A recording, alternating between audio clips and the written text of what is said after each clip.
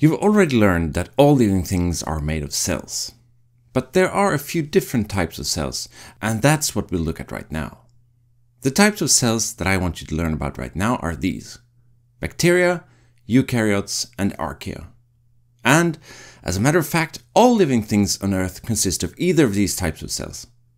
But of course, not all biologists agree with this, but right now, this will make do.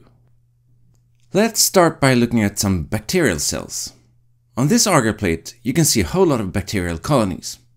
Agar is a kind of nutrient on which you can grow bacteria, and each colony here consists of millions of bacterial cells. These bacteria are of a non-dangerous type called E. coli, a type of bacterium that is commonly found in our intestines. If you stain them with a red coloring agent and look at them in a microscope, they look a little bit like small rods. In this picture, a scanning electron microscope image, you can see a bunch of E. coli clumped together. You can also see this measuring bar here, telling us that bacteria are about 1 to 2 micrometers long. Bacteria are common in the order of a micrometer in length, that is, 1,000th of a millimeter or a millionth of a meter. Pretty small indeed. Now let's write some notes about this too. This is how I usually draw a typical bacterial cell, a somewhat rounded rectangle like this. The bacterium is enclosed by a cell membrane. I've talked about cell membranes in a previous video. They mainly consist of phospholipids. But there are also a lot of proteins lodged in the cell membrane. These proteins regulate what may enter and what may exit the cell, among other things. Inside the cell membrane, in the cell, we find the cytoplasm. This is the intracellular fluid in which everything else in the cell floats around. And one of the things is the cell's DNA, its genetic material. In bacteria, there's only one chromosome, and it's circular as I show here. Quite often, it's also attached to the cell membrane like this.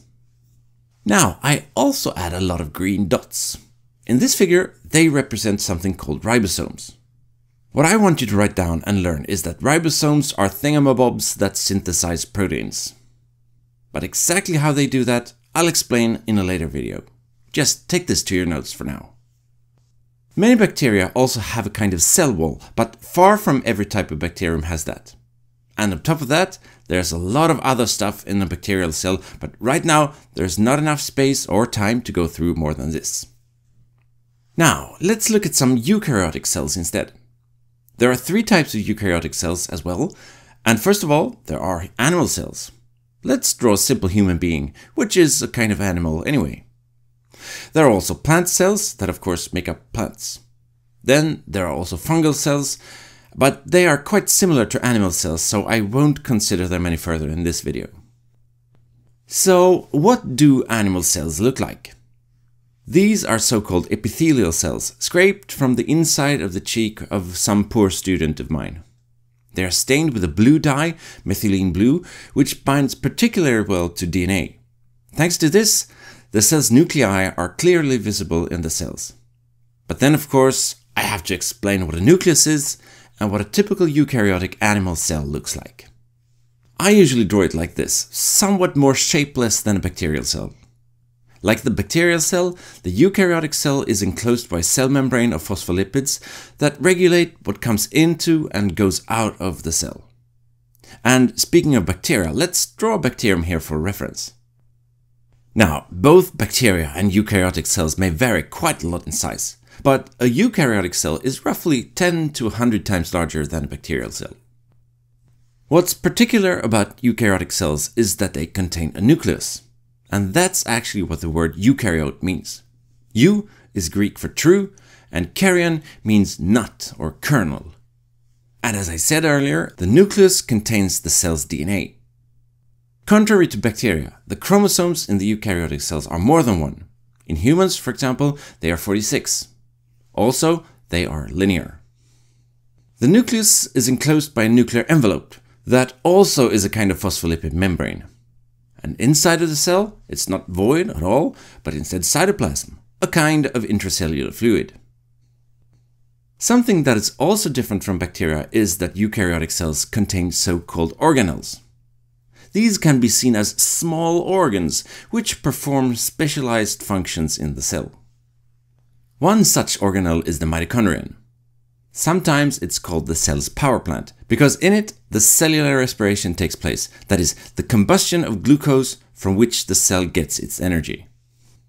From the nuclear envelope, a large membrane system called the endoplasmic reticulum is extended. It's often abbreviated ER.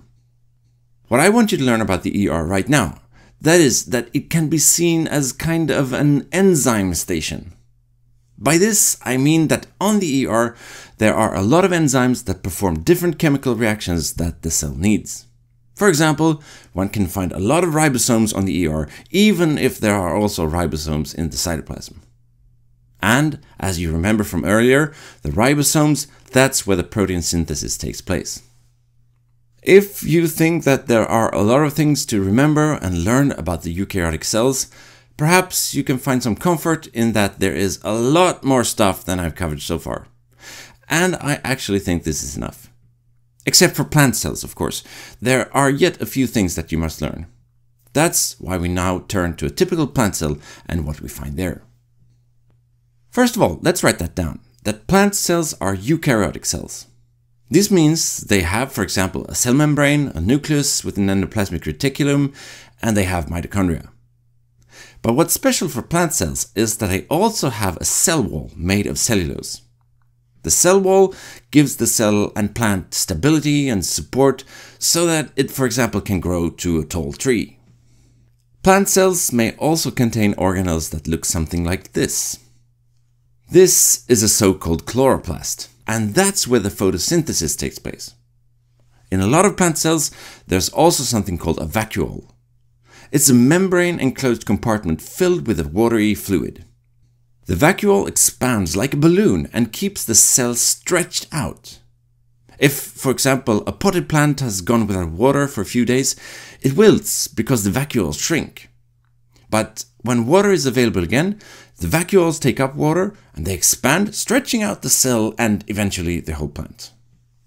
And just like animal cells, there's quite a lot more in plant cells, but for now, this is quite enough. Now let's turn our attention to something that's called the endosymbiotic theory. This theory describes how the first eukaryotic cells formed. Once upon a time, many million years ago, there were no eukaryotic cells. But there was a kind of cell that I here call a prekaryotic cell, a cell before the eukaryotic cells. Today, we believe that this was some kind of archaeon, or at least a cell related to the archaea, but I'll return to that shortly. Anyway, one day this prekaryotic cell decided to engulf a bacterium which could take advantage of the air's oxygen and use it to combust glucose. But instead of digesting the bacterium started to live inside the cell. This became an endosymbiosis. Endo for inside of, sym for together, and biosis for life. A life together inside of the cell. This bacterium, perhaps most closely related to today's Rickettsia bacteria, eventually evolved into mitochondria. This means that the mitochondria inside our cells actually have their own DNA and they replicate more or less by themselves independent of the host cell. Let's also consider what happened when plant cells formed. At this time there were already eukaryotic cells, but at some point one of them decided to engulf a bacterium with the ability to perform photosynthesis. In roughly the same way as previous to the mitochondrion, this bacterium started to live inside the eukaryotic cell and eventually evolved into a chloroplast. In this way, a plant cell formed. And the bacterium that was initially engulfed, it was probably closest related to today's cyanobacteria, something we have learned by studying their DNA. Now, let's study the archaea. From the looks, they're quite similar to bacteria. They are approximately the same size and they both lack nuclei. Something that sets them apart from the bacteria, however, is that they are often found in extreme environments. Extremely salt, extremely hot, or extremely acid environments. Their biochemistry is also quite different from the bacteria. Because of this, they were considered being more original than the bacteria, hence the name Archaebacteria, literally old bacteria. But they are not bacteria, and thus should only be called Archaea. And then there's also this, that it probably was an archaeon that was the pre-karyotic cell that eventually evolved into a eukaryotic cell. We have learned this by comparing the DNA of so-called low-key archaeota organisms to eukaryotic cells. Last of all, let's revise some concepts that I want you to remember. Or actually, some concepts that I would like you to remember to forget. First, there are no archaebacteria. You still see this word pop up from time to time in the literature, but since they're not bacteria, there is nothing called archaebacteria. Nope, Archaea is the correct concept. Sometimes you also see the concept eubacteria, that is, true bacteria, to differ them from archaebacteria. But since there are no archaebacteria, there's no need for the concept eubacteria. Instead, we just call them bacteria. So we then have three types of cells: bacteria, archaea, and eukaryotes. Quite often, bacteria and archaea are put in one single group called prokaryotes. This has been done historically, as bacteria and archaea look almost the same through the microscope. Unfortunately, this is not a good idea, since putting them in the same group also suggests that they are closely related. But now, recent studies have shown that archaea and eukaryotes are actually more closely related than archaea and bacteria. So, I would like you to cross out this concept as well. But, to be honest, I think it will be very difficult to weed out that concept. As you will probably learn during your biology studies, many biologists use the word prokaryote and bacterium completely synonymously, like if they mean exactly the same thing. Oh well, now I've covered prokaryotes as well, and you know what it means. And you also know that it's obsolete and really shouldn't be used at all. Either you talk of bacteria or you talk of archaea, or eukaryotes, of course. As always, don't forget that you can learn more and check your learning on my homepage. You'll find a link in the description.